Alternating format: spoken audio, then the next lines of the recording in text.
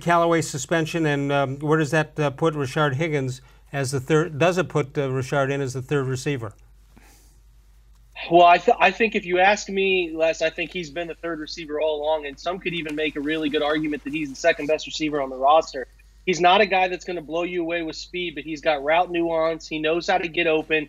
He's always open in scramble drill, and his quarterback loves him, and that equals a lot of efficiency. He was super efficient last year. Per target basis, those 39 receptions and 53 targets led the Browns. He had the most touchdowns for the season at the wide receiver position. He tied with Callaway and Landry. And I think if you look at his situation, he's perfect for being able to line up inside. He's perfect for being able to line up outside when they want to move Jarvis or Odell around and do different things. He's the perfect Swiss Army knife that has a really good connection with this quarterback, very reliable player. And he's a guy I hope the Browns are able to keep around for a long time because he's just one of those players like Julian Edelman type who makes the offense better, and the Browns are better off for having him. Jake, who's the biggest beneficiary of the Callaway injury then, or Callaway suspension at this point?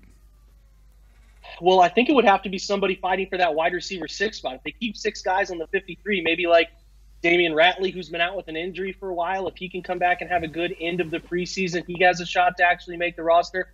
I mean, everybody's hero story, damon-sheehy-guiseppi, who's as great a story as I think you'll ever find in professional sports.